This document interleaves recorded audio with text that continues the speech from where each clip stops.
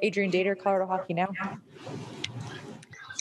Nate, I know you're a gamer and all this, and I'm just thinking maybe out loud as far as in your shoes right now. It's like, all right, we've done all the thinking we can do, we've done all the game planning we can do.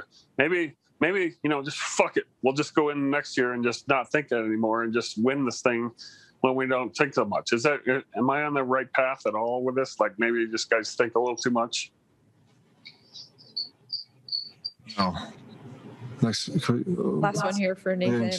Mark Spector, Sportsnet. What? Okay.